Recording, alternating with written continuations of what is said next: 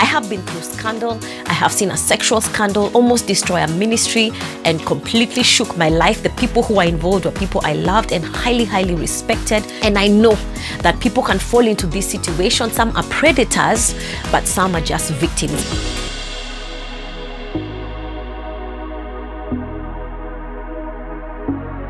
Hi everyone, it's Judy Karanja. Welcome back to my channel.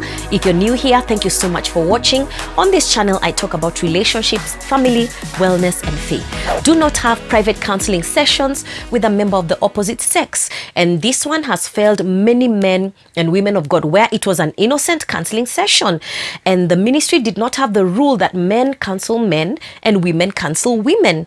And so a man and a woman began this counseling session, and eventually, because of meeting needs and understanding, a sense of closeness comes, and soon they're crossing boundaries, throwing away common sense, they're falling in love, they're beginning to sneak around together. Don't do it. Remember this. If you don't remember much today, people fall in love with those who meet their needs. If you look at the description of love, it's all about meeting somebody's needs, what you do to this other person.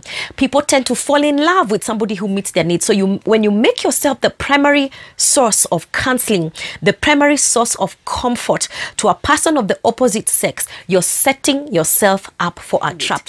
We have a rule with my husband. The men should counsel the men, the women should counsel the women. And if, for example, maybe the man has an expertise in knowledge or skill concerning a certain area and they need to be there counseling the woman, then do it with your wife.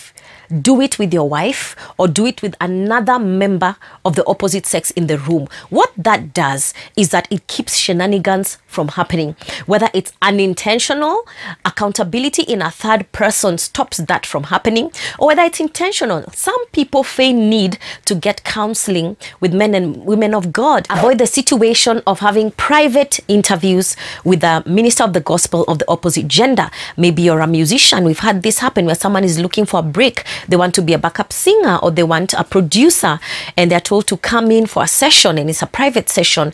And in that session, they were probably raped or just seduced into sexual sin. As much as possible, ask to meet them in a public place. Ask if you can bring someone along and let this someone be your protection.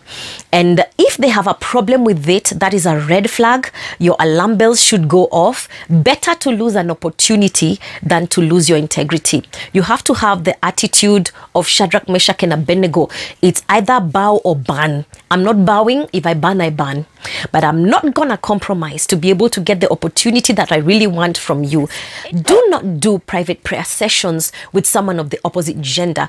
If you're the pastor and you live in a neighborhood with a lady, maybe your wife works, maybe you're single, and anytime you're going for Kesha, you're picking her, you're driving her to Kesha, or when you're coming back from Kesha in the morning, you're the one bringing them. Avoid those situations. It is okay if people say you are mean. Let them call you mean, but do not be the person who constantly provides a personal need, even travel in your car with a member of the opposite sex. The Bible says, avoid every appearance of evil. It's not enough that you don't intend to do wrong. It also matters that you don't make other people think you're doing wrong. God says that appearance destroys the testimony of God. The fact that a man is picking you and dropping you, who's not your husband, whether you're single or married, or he's single or married, gives a wrong impression. And it looks like you probably went out, spend the night, and now they're dropping you. Anyone who insists on seeing you in private of the opposite gender, avoid it, let it go. God will open that door to you without sorrow and without seduction. I remember when I was in campus, a lecturer called to see me. I cannot remember. I think it was a Friday evening. It was quite unusual, and I had to go down to the department where he was, quite far from the hostels actually. And I had heard all the stories. I knew probably what was going on. And what I did, I got a brother who was part of the Christian Union where I was in college, and I said, please take me. In fact, he offered. He said, let me take you, and I'll be right outside the door so that if he tries anything funny, I'm in there. So I went. And of course, the lecturer thought I was alone, and I walked into his office and he told me, I can see you're doing very well and I'm very happy with you. I'm very happy with your grades. And inside me, I'm saying, well, thank you, sir. I appreciate it. And then he started seducing and tuning me and telling me he wanted to take me out. He wanted to meet me after class on one of these days if I would be okay with it. Because I had a brother from the CU outside who was probably listening to this whole conversation, I had more boldness and I had more confidence. And I looked him in the eye and I told him, listen, if you ever call me to propose to me a relationship with you, please know that it is out of line for me as your student. You're a married man. I'm a Christian. I don't do it. Don't ever propose this to me again. I'm not that kind of girl and I don't appreciate it. He was stunned and I turned and I walked out. Why? Bow or ban? I'm not bowing.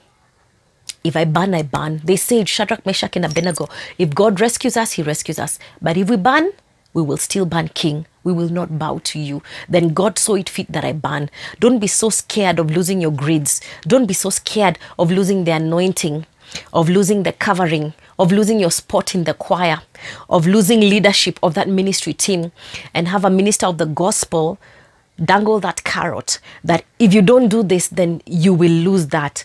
Let me lose everything. I count it all but nothing that I may know Christ. I want to stand before God and I want him to say, well done, good and faithful servant. You are not the final authority. You are not the highest authority. One day I will stand before God and you will be nowhere in sight. And I will have to be accountable to God for what I did with my life and my sexuality. And you are not going to make me lose that.